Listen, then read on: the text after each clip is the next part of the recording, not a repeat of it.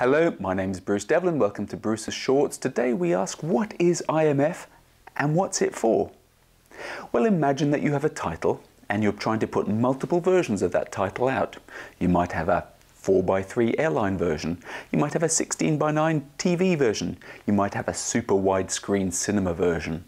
And what you're trying to do is to build a workflow where you can create the right version for the right content at the right time.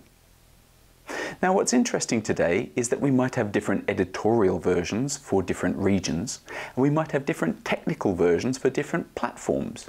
You might have titles that might have hundreds of different versions because it's going all the way around the world, because you have to have different languages, different conformance edits, different everything for all those different versions. Without IMF, you're forced to render out lots of full-length movies that you have to QC. That costs money. With IMF, you can record just the differences between the different versions and create a standardized recipe, if you like, to put it all together so you can chuck it into an engine and make the right version at the right place at the right time in a standard way. You can think of it a bit like baking a cake. We could go to Walmart to buy all of our stuff. We take our shopping list and we put the stuff we need in a bag. We then take our recipe and we put it into the food mixer.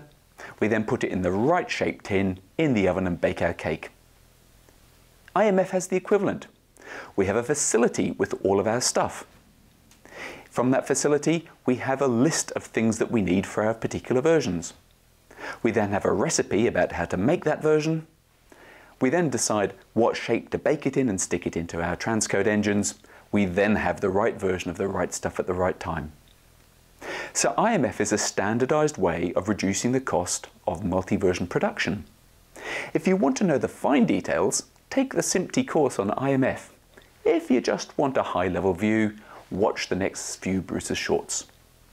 Thanks for watching.